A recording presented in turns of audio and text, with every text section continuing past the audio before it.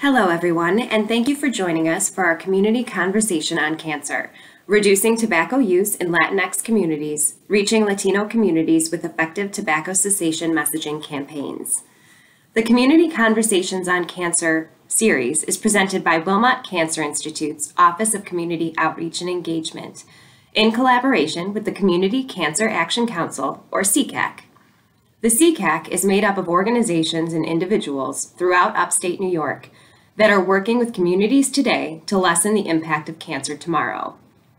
This webinar series is charged with bringing information on cancer and cutting-edge cancer care to both the community and healthcare providers, with a focus on health disparities. This live event has been approved for one AMA PRA Category 1 credit by U of R's School of Medicine and Dentistry, accredited by the Accreditation Council for Continuing Medical Education.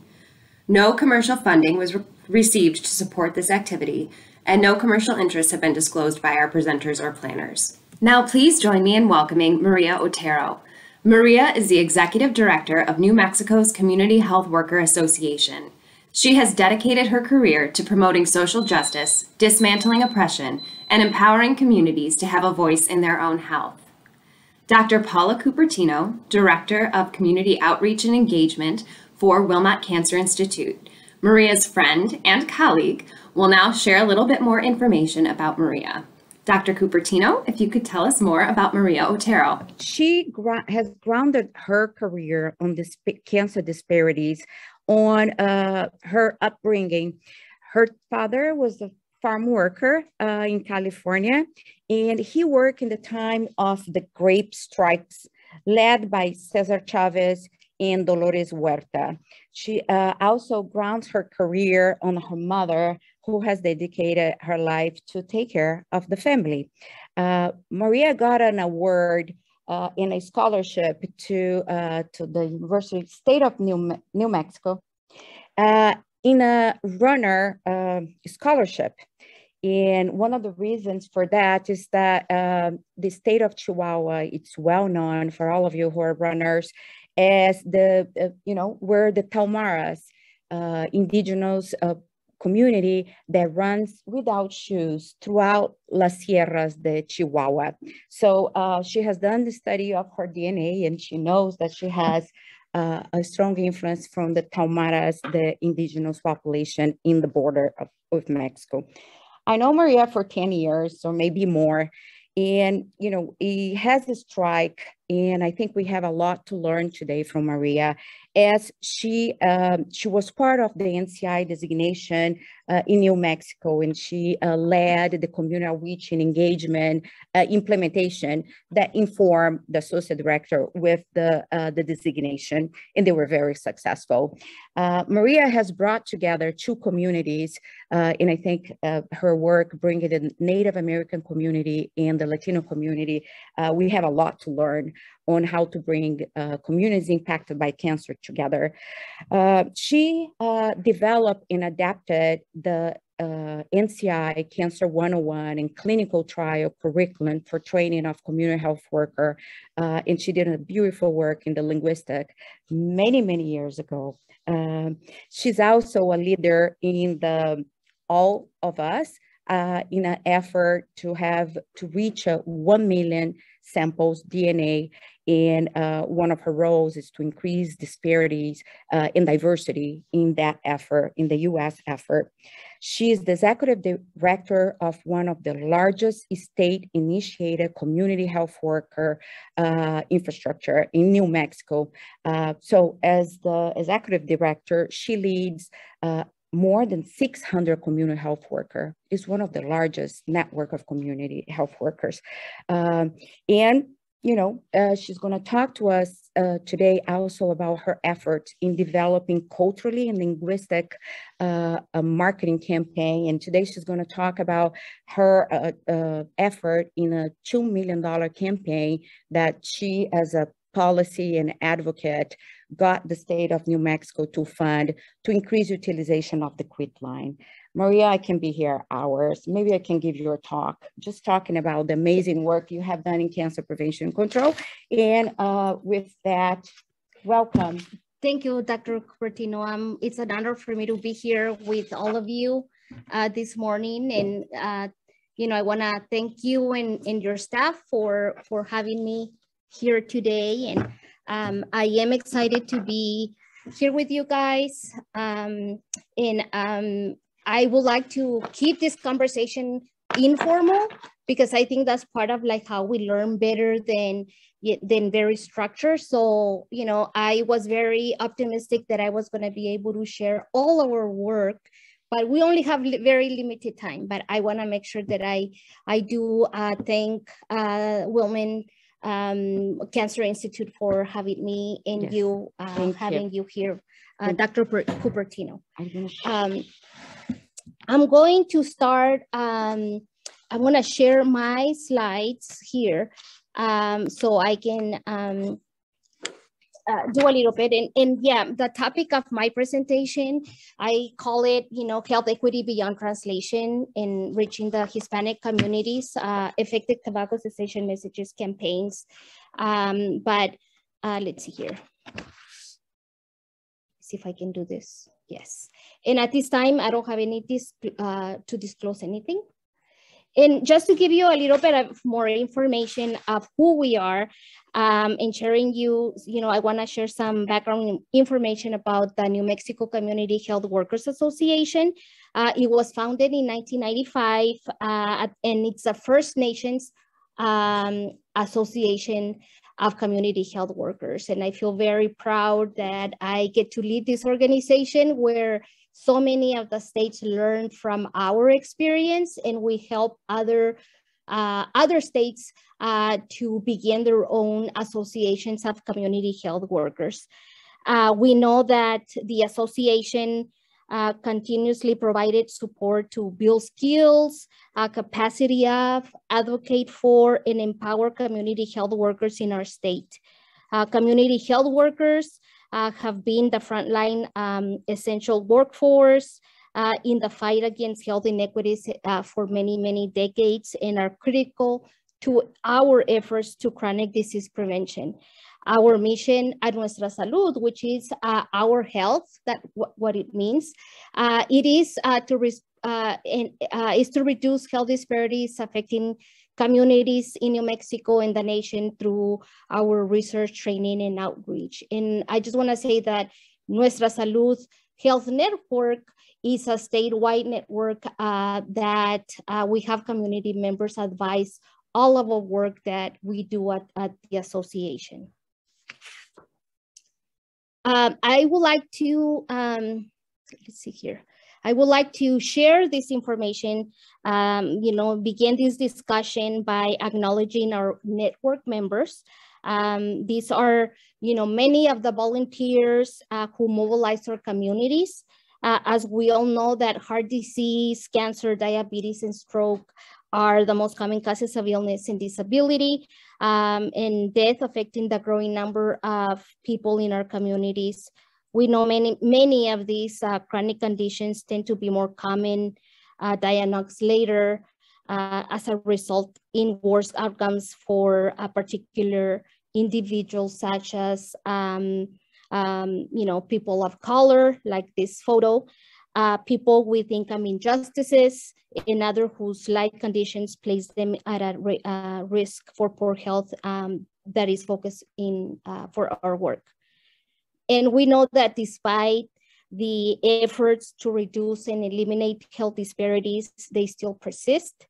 And in some cases, they have the widening among some population groups. And we know such disparities have no single cause. They have created and maintained through multiple interconnected and complex pathways. We know that there are several factors that influence the health and contribute to health disparities, including the root causes, or, as we know them, the social determinants of health, such as poverty, the lack of education, racism, and discrimination, but also the behavioral factors that happen, such as diet and tobacco use.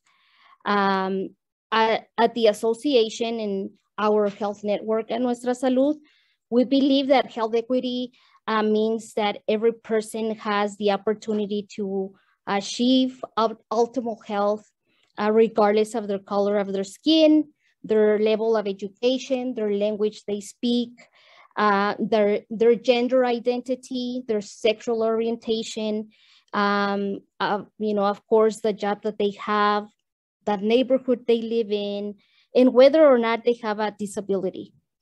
And while health disparities can address multiple levels, we're focusing on policy, systems, and environmental improvement strategies designed to improve places where people live, people, where they learn, where they work, like at the farm workers, going into the fields, going into those dairies, working with the business people in order to provide this education, but also where people and families spend time with their families.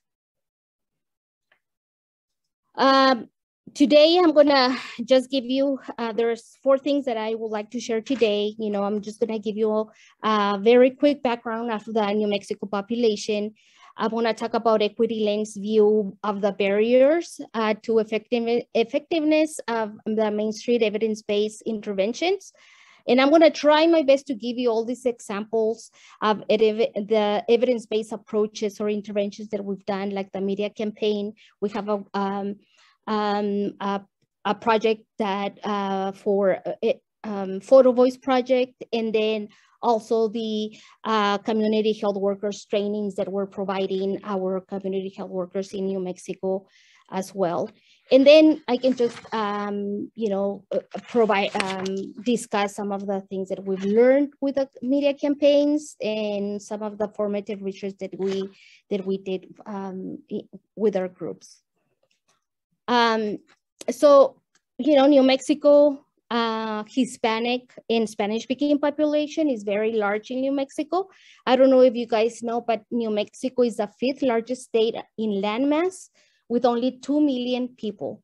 And when I say that, a lot of people is like, oh my God, yeah, we know you were big, but we only have 2 million people. And even just that puts us as a frontier in a rural community just across everywhere where you go. I'm very lucky that I live in central New Mexico, where it takes me 3 to 4 hours to get to the southeast of the state, or 4 hours to go northwest. So it is we have a lot of land to really cover in order to reach our community members. But nearly 1 million people, that's like 48% of the state's population, consider themselves Hispanic, are Hispanic. And 29% of the state's total population say they speak Spanish at least half of the time at home. And that's more than 500,000 people. And also about 150,000 people say they speak English less than very well. We know they're very diverse. 2/3 of our population is from Mexican heritage, but there's also, the rest is from Puerto Rico, Cuban, and multiple countries in Central and South America. We know that like everywhere else, Latinos face many barriers in healthcare. We compare, English versus Spanish-speaking Hispanics, and we know the Spanish-speaking Hispanics have, are more likely to experience poverty. And also, they are less likely to have access to health coverage. And then, as I mentioned before, about 500,000 people in New Mexico, residents are, speak Spanish at home. Among them, around 16% of adults smoke cigarettes, and meaning that approximately that's like 60,000 Spanish-speaking adults are at risk for tobacco-related harm. In fact, there was a recent statewide health survey that indicated that 77% of Spanish-speaking adults, people who smoke in New Mexico, reported trying to quit in the last year, which is significantly more than English-speaking Hispanics with 63%, or the general population. So we believe, like in our organization and in our state, we believe in partnerships as an evidence-based intervention to build support healthy communities. Both the New Mexico Department of Health Tobacco Use Prevention and Control Program, I'm going to call it TUPAC for short, okay? And as we work to really, we work on important health issues, on different issues. Of course, the tobacco control program has different evidence-based strategies that, that include the free telephone and web-based support through quitline coaches in English and in Spanish. They have NRT medication, but also they use the quality improvement approaches to improve the effectiveness using an equity lens. And that's always trying to do it not just once a year, but continuously in order for us to really do an effective work. At Nuestra Salud, as you already know, our health network, we engage Hispanic and Latino community leaders and stakeholders throughout the state, but also community members, which are very powerful. Ultimately, I think as researchers or working with community, we wanna target people or, but these are the people that are gonna help us move our work together. So for us, that has been a priority to work not just with community-based organizations or state organizations, but also the community themselves. We hear them in many things that we do. And we currently, like I said, we are part of the New Mexico Community Health Workers Association. So viewing the evidence through an equity lens, I think sometimes the evidence base doesn't work for a specific population, and that's including the Hispanic people, and this is why. I think sometimes translations can be done very poorly. You've probably seen that, especially for our peers here that are bilingual. You probably see like, oh my God, who translated that? What does that mean? But even if you get to the point that of what you're trying to say, sometimes the messages are, it doesn't get in to the right people, or it's very effective. And this is especially true when the topic is difficult, when there's a lot of community and personal values come into play, like health and addiction. But even a high quality like translation, like I said, it won't help the intervention. It's just not designed with a culture and context in a community in mind. So just translating information from an evidence-based intervention from English to other languages, that doesn't guarantee that it's going to reach and be effective to other language or other cultures. And that is why we need to always work with those community members that are working in those communities who they're intended for. So we're applying an equity lens to the state's New Mexico tobacco control work across, everything that we do under tobacco control. And we try to evaluate whether something is working or something's not working, but also whether the intervention is reaching people in an effective from the perspective of the different communities that we serve. Part of that includes whether messages are meaningful to the community, but if they make sense, or other things that have important to the community. I think it's also so critical that the delivery of the intervention is supportive.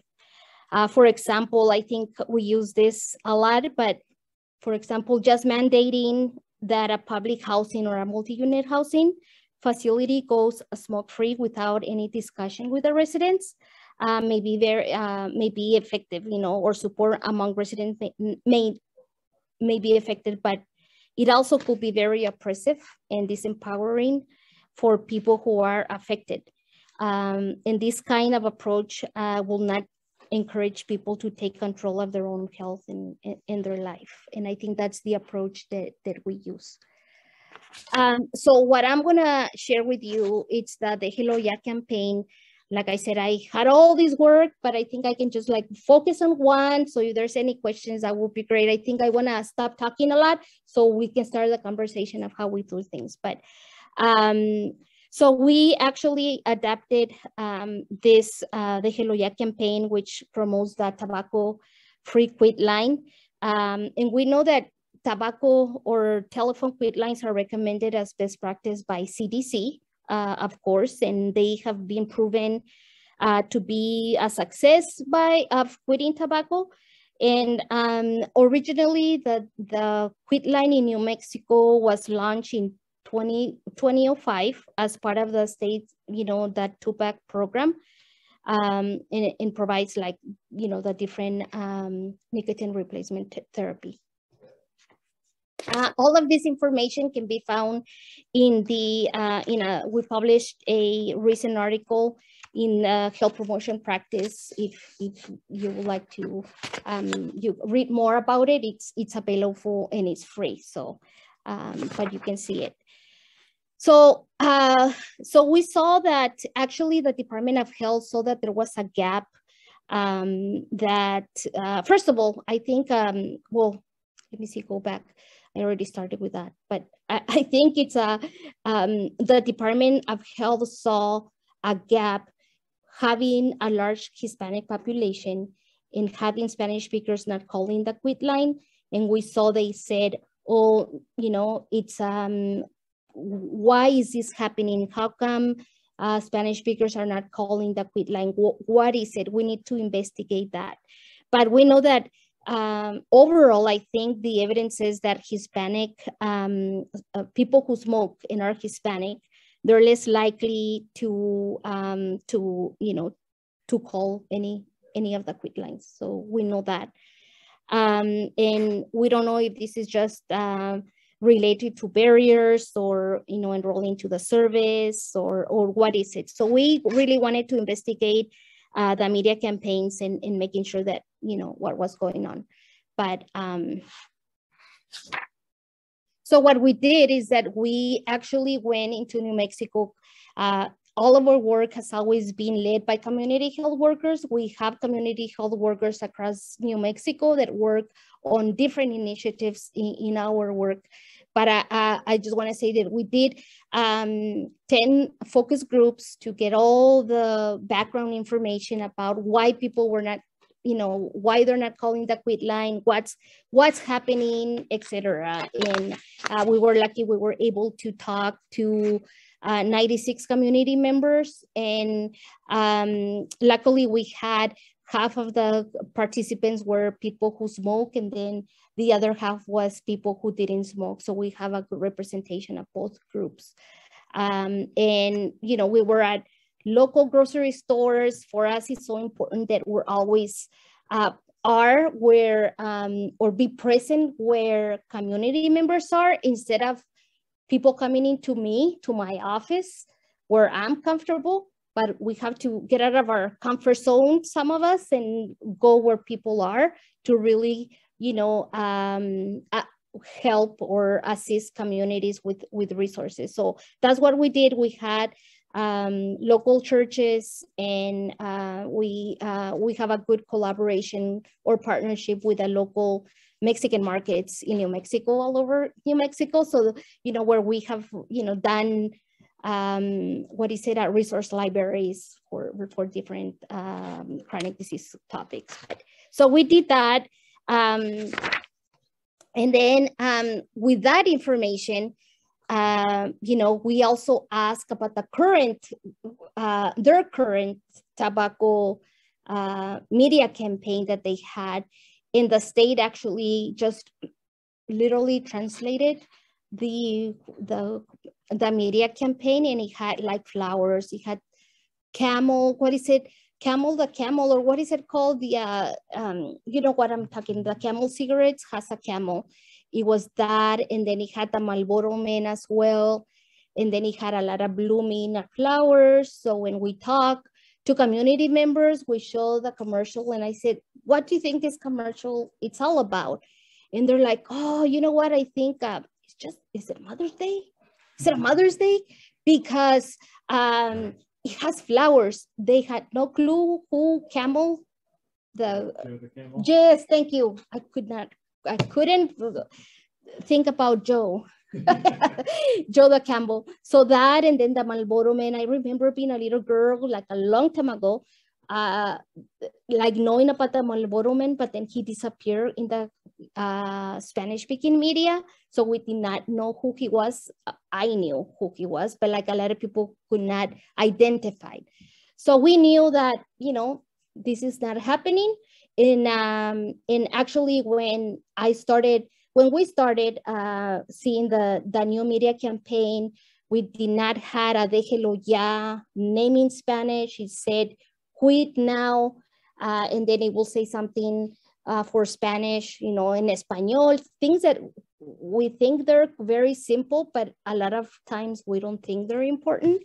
But like people will, even though it's in English and it will say Espanol, people will not be calling because that's in English. And people did not feel comfortable just calling. So now that we knew that was happening, and then we all know that people thought it was a Mother's Day, you know, commercial, we approached the State Department and said, we need to do something about it to do that. And we were very lucky that the State Department of Health had commitment to our community. We were able to, secure funding for, you know, a total, like I think 4 years for that campaign to make sure that is evaluated. So I think it was, you know, it's unique that we were able to do that. But let's see, what else? Let's see here. I don't want to pass my time. I want to make sure we have enough time. So what we did is, like I said, we had advice from the community. You know, we wanted to make sure that how can we increase the knowledge for the quit line? How, you know, let people know about their services, and also so important, how can it be aligned from our community's values? Not so much like I can be a creative working for a media firm, and I think I can be a creative person that develops these great things, but if they do not resonate with our community, that really doesn't work. So, you know, that's part of like our work there. So we, you know, like I said, what we did is that once we had all our findings from our focus groups, we conducted intensive training to the media firm, including the literature, what the evidence in literature says about media campaigns to really work on this.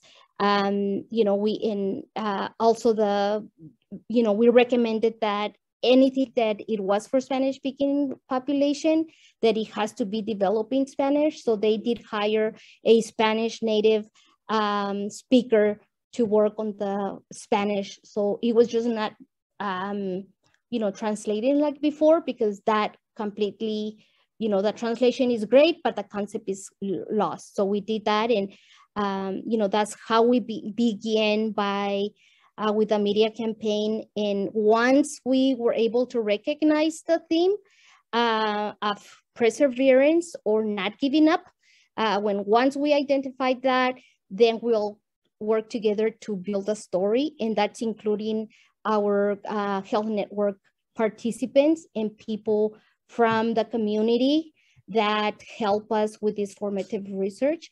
And that was also a way that they felt that they're part of this campaign and they feel ownership and empowered to be able for it to be successful. It's their product. It's not my product.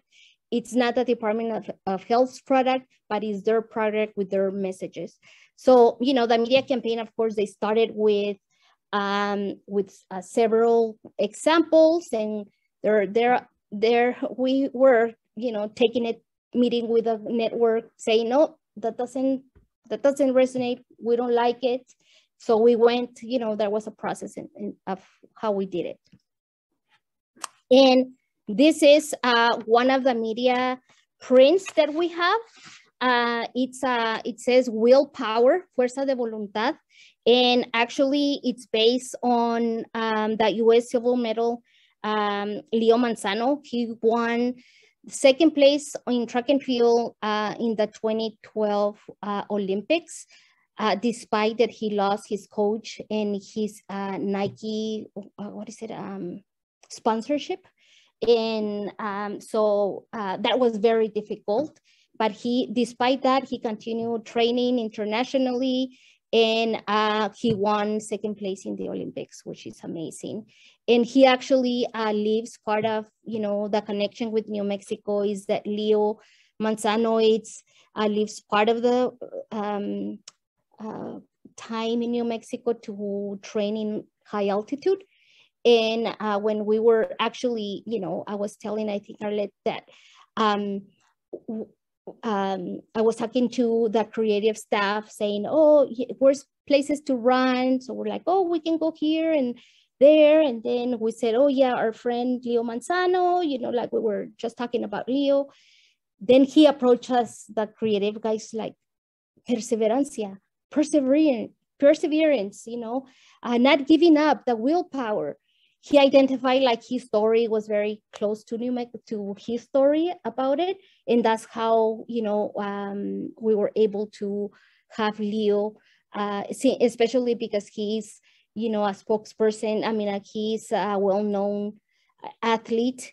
He's Mexican-American, and he's, lives in New Mexico. So people recognize him often there. And I just wanted to say very quickly that all our print media is available at the CDC's Prevention Media Campaign Resource Center, including radio ads and everything. So I think what I'm gonna do, I'm going to share with all of you guys. I think I need to stop sharing. And then I'm gonna share the video.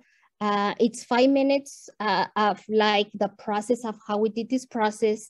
And then I would like to probably also share with you guys the media, the 60-second ad if you guys wanna see it. But I just wanna say that even, once you can hear the 60-second ad, even the voice actor was so important for community members because they sound like us in Spanish.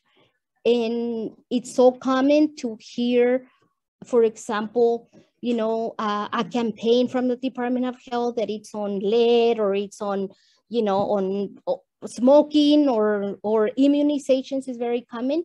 But then the person doing the voiceover, it's somebody with an accent in Spanish. Por favor, blah, blah, blah. Right away, people in our community feel like, oh, we're not important because they did not take the time to really take the time to do this commercial or this ad for me. It's like, oh, it's always a second thought. And actually, that was our community members from our health network said that to us. It's like, oh my gosh, we cannot believe this actor is so great. We had different ones and they're like, no, he sounds like me. So that was very, very nice. But okay, so I'm gonna share that. Let's see. I hope you guys can hear it. I don't know if I... Tupac for many years now, over a decade, created multiple campaigns aimed at a variety of audiences. Through those years, we haven't always had the opportunity, usually due to resources, to create something that's narrowly targeted at a more specific population. 29% of our households in New Mexico speak Spanish as a primary language in the home. If we don't reach them, we're missing out on a large segment of our population who is using the product, who needs the help, but they don't know how to get that help. We in the Spanish-speaking community have been lacking a message that was developed strictly for us, by us, in order to address needs that we have. My native language is Spanish, and when I came to the United States, there was very limited Spanish-speaking publications or health information out there, so that was a very big barrier for our own healthcare. Being a son of immigrants, being married to an immigrant myself, we know the importance of having information that is culturally appropriate. You need to understand the message before you are able to take advantage of the information that is out there. Many times a campaign is designed in English, it's thought up in English, it's developed in English, and then it's translated into Spanish. And I think that misses the mark a lot of the time. We really went to, approached Nuestra Salud and asked if we were to develop a culturally appropriate approach to work with Spanish-speaking populations here in New Mexico, what would that look like? In order for us to do that, we needed to make sure that we adapted evidence-based programs. So for us, it was very important for the tobacco control program to find really what strategies will work now in each of the communities. And that's why we conducted focus groups around the state. We went around and talked to key stakeholders and conducted key informative interviews to gather as much data as possible. The key concepts within Hispanic Latino communities that are extremely important to understand in order to reach that population, to really connect with them. Personalismo, familialismo, respeto, confianza, machismo. If you listen to the US media, macho and machismo are negatives. These are negative behaviors. But if you really look at the definition, we need to reclaim these terms. The act of being a macho means being a protector, a nurturer, loving those that you care for. McKee Woolwork and Company was very willing to work with us and with the research and really take our advice or feedback into account. And we were able to eliminate non-relevant approaches and apply themes like familismo and perseverancia all into this end product. By partnering with Nuestra Salud and Tupac and really diving into the research and speaking with the population themselves, one thing that really started becoming clear was that there was an insight that immediately kind of jumped to the top, this idea of perseverance. They worked hard and they didn't give up. They were willing to face challenges and overcome them, and even when they failed, to get up and try again. We understood that the research also told us it took up to 7 to 8 tries to quit smoking or quit using tobacco. And then the creative team discovered this athlete who exemplified perseverance in every way, who had immigrated here from Mexico. We had a story we could really tell that could communicate perseverance with power. Finding Leo Manzano was creative serendipity. This is not happening anywhere else in the country. New Mexico is the first to take Déjelo Ya and create a unique campaign. With the research, we were able to make this process, this end product, a culturally appropriate message, something that the community will receive because it touches them in the way that they need to be touched, because it speaks to them in a way that they need to be spoken to or spoken with. This is a very emotional time for me because it's very exciting to I'm very hopeful that we're creating a campaign that really connects with this population, validates the importance that this population has to New Mexico, empowering that community, that Spanish-speaking community, to say, we don't need to listen to this industry that is unethical in their practices.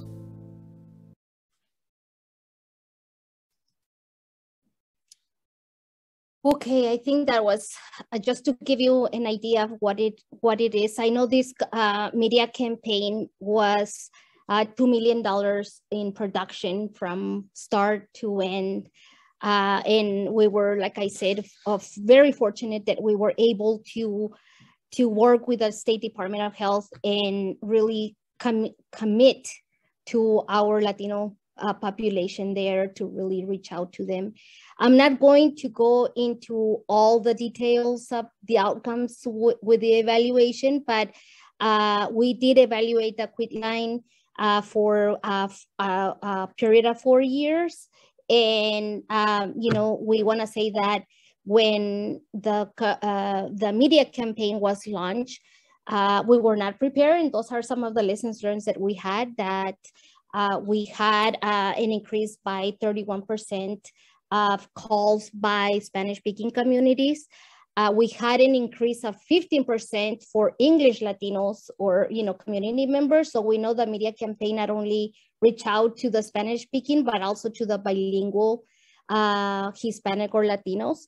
And there was only like an increase by 3% to the other population. So we knew that our campaign was instrumental in reaching out our communities because we made the message the correct way with the process. And what else I was gonna say with the media campaign? Oh yeah, so also since we had a lot of calls, the quit line was not prepared to have Spanish speaking coaches, for example. And so we had to really organize. So now as a standard of care or, quality improvement, they're actually like prioritize language at the state level to make sure that nobody, like they don't have to be waiting for, for support. But the first year, the state, as they have allocation of funds to do, NRT, and they completely ran out of funds because of that. So we know that it was great, but we also know that we have to be,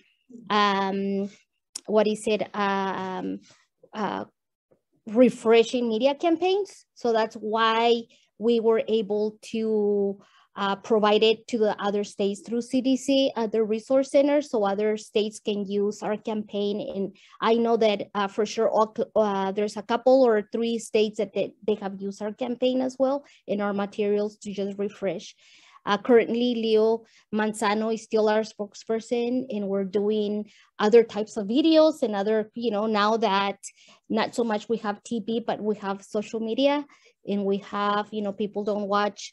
I think people are watching more Netflix and other stuff than like local TV. So we're like trying to assess that. But I think that's all I have as, oh yeah, let me see if I can, and show. Let me see if I can find it here. So then I think this one.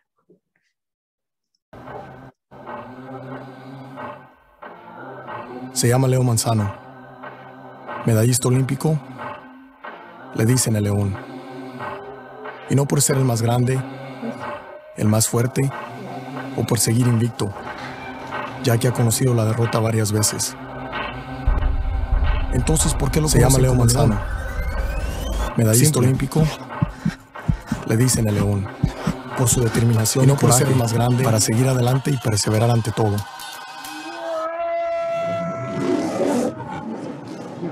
Por eso, si has tratado de dejar de fumar y fracasado, no te rindas. El más fuerte, estás un paso más cerca de lograrlo. Marca ya que ha conocido la derrota varias veces. Déjelo ya o visita déjelo ya. Entonces, ¿por qué lo conocen como León? Habla con un coach y obtén tu programa personal, parches, pastillas y chicles de nicotina gratis. Por su determinación y coraje, para seguir adelante y perseverar ante todo.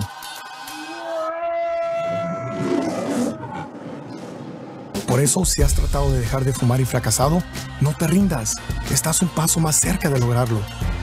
Marca al 1855, déjelo ya o visita déjeloyanm.com. Habla con un coach y obtén tu programa personal, parches, pastillas y chicles de nicotina gratis. ¿Qué esperas?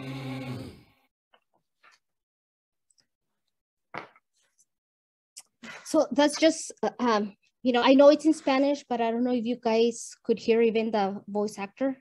It sounded like very like us when we speak Spanish. And, that was just one of the highlights of like our formative research that we did. But so thank you, Maria. No, you're welcome. I have so many questions. Oh, gosh, okay. All of us campaign a national effort to get samples from 1 million, get the biosample of 1 million people people and in your work in the diversity.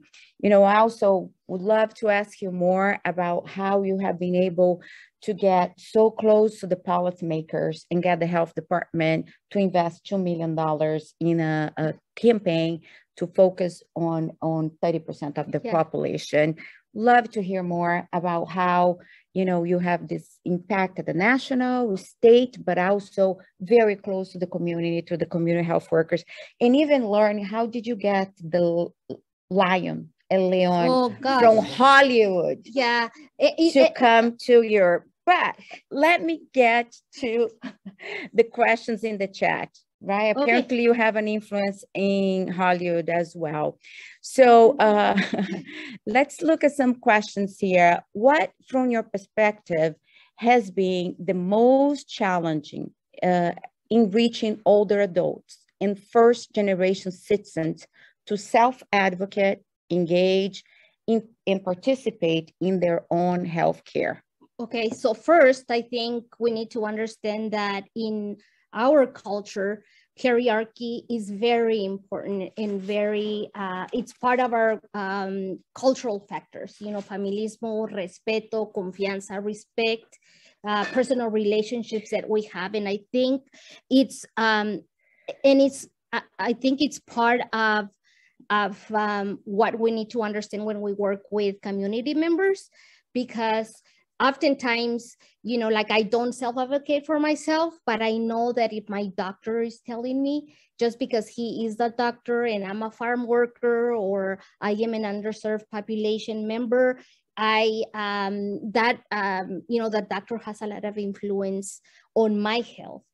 And how many times do we have providers that they don't have time to, to talk to the provider? So in my experience, it's like working with community members to, of course, empower them to become active participants. And I think that's part of like the whole process for me as an individual person, is to help as many people as possible, to empower them to really be active in the healthcare. And that means so many things, right? So it is challenging, but I think also our work has been very meaningful and important when we talk about the power of partnerships. I think, my work, I feel very fortunate and privileged that I have partners since, I think 28 years ago that I still work with them. And it's finding those partners that really having a commitment to the community. Because if I can be a partner, I can be a partner with everybody, but I'm a very picky partner, that I'm going to make sure that we have mutual collaboration. So the other question is about the distrust of the community, on the fact that the translation, it's not appropriate, or a campaign or a research project are not addressing their values or their culture. So how do you overcome the distrust that it's there? So I think it goes also like that distrust. I think I mentioned it earlier a little bit, that even just listening to community members of the recommendations, it's huge to build that trust with your community members. Second, I do believe, through our All of Us research project that we are collaborating together with NIH and la Alianza Hispana Nacional de Salud, we actually, have to have those personal relationships, and that is part of our culture, like the personal relationships. I'm here to help you, to help provide you with some information, because there's a personal relationship and confianza and trust in the work that we do. Does it make sense? So I think it's part of, listening to people, being present where people are, meeting people where they are. I think I mentioned that we have partnerships with Mexican markets, for example, to meet people where they are instead of them coming into my office to a focus group, for example, but we are going to be there. And then I think it's following up with our community members. This is a mutual a mutual work that we do. You know, they come with us.